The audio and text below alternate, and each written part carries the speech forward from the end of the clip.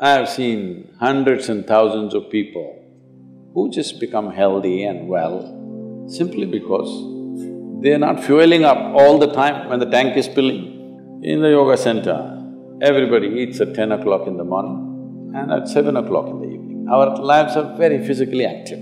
There are no automobiles inside the ashram, it's a large place. Everybody either walks or cycles. Even if you have to go to the dining hall, it's a kilometer. If you want to go to your workplace, it's half a kilometer, 1 kilometer, like this. All the time, people are physically active.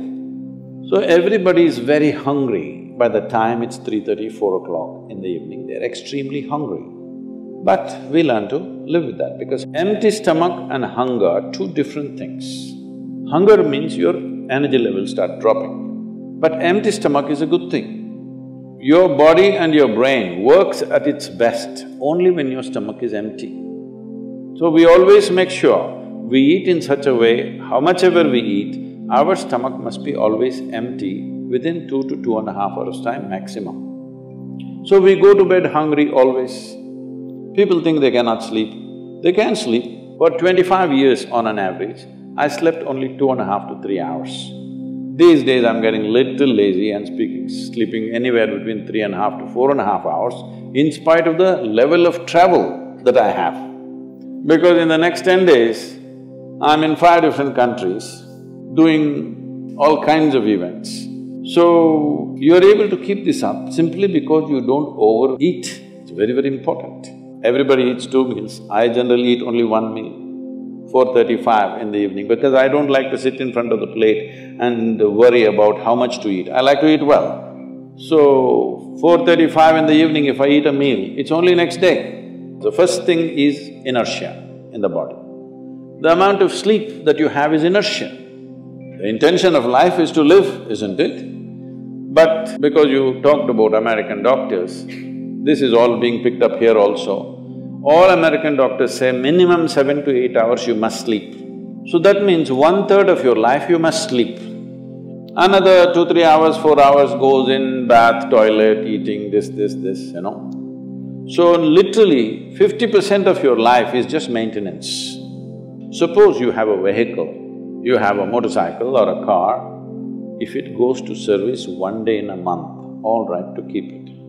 If it goes to service 15 days in a month, this is a nuisance, isn't it so?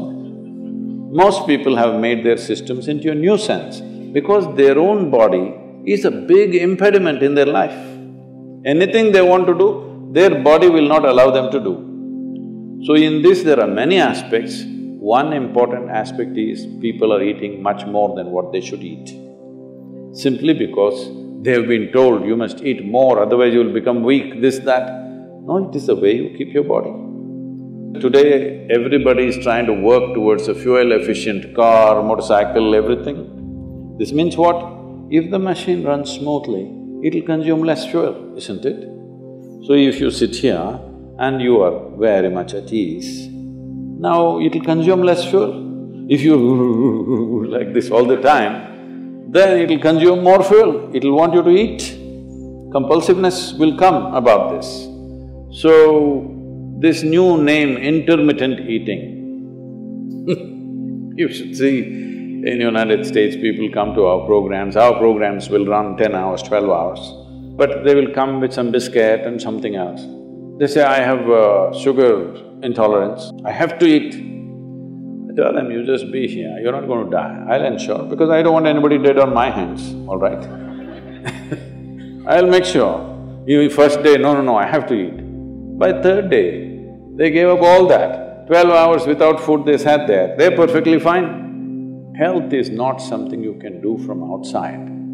Health is something you have to do from within. Now, it's become like this, the healthcare systems, especially where there is heavy insurance policies.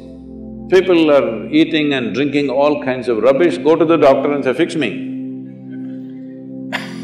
This is not how it works